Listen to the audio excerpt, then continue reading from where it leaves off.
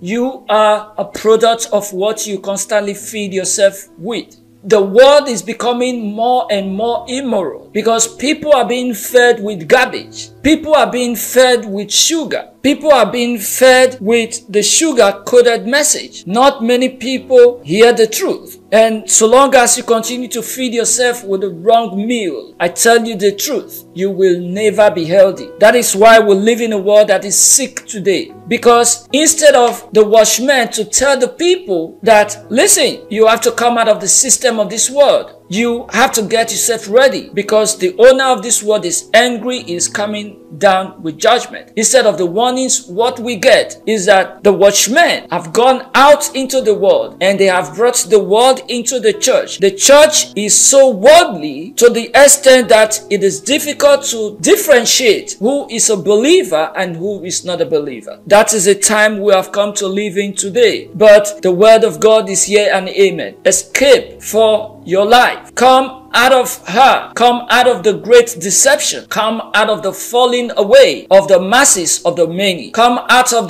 this false church system. Come out of her, my people. If you want to be saved, if you want to escape the wrath of God, come out of her. If you do not come out of her, it is going to be very, very terrible. Let me tell you something. There are things that a lot of people do not yet understand. There are things that a lot of people are ignorant of. We are talking about a battle that started when we were not born. A kingdom split out of the kingdom of God. The kingdom of darkness emanated from the kingdom of light. Lucifer was in heaven and he was perfect before God until iniquity was found in him. And from the time that iniquity was found in him, he was thrown down to the earth, and he vowed to make as many as possible his followers because he knows that his time is short. In Revelation chapter 12, he knows his time is very short and is doing everything possible to win as many as possible to himself so that he will not be condemned alone. He knows he cannot repent. He knows he is judged already. So he is doing everything possible to make sure that he deceives the children of men. And you know what? Many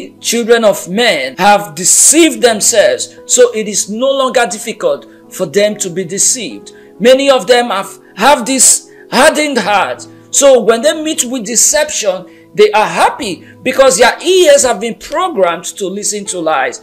When you hear some of these false doctrines people preach, you'll be wondering that what kind of listeners do these people have? But I tell you, they are so popular. They are everywhere. They are welcomed. But people like us, we are not welcome. We are seen as the enemy of the people. As a matter of fact, a man was very angry with me because I said that one saved is not always saved. He said, I am distorting the gospel of Jesus Christ. He was furious and you could see the anger in him. He was very angry with me. He said, I am driving away sinners from the church. Let me tell you the truth. When the angels told Lot to leave, they were not serious. They were dragging their feet on the ground. As a matter of fact, he had to drag them out of the city. He threw them out of the city because it requires some level of force. That is how today we don't care about what people say anymore, but we do the best we can according to the grace of God upon our lives to pull some out of the fire of hell.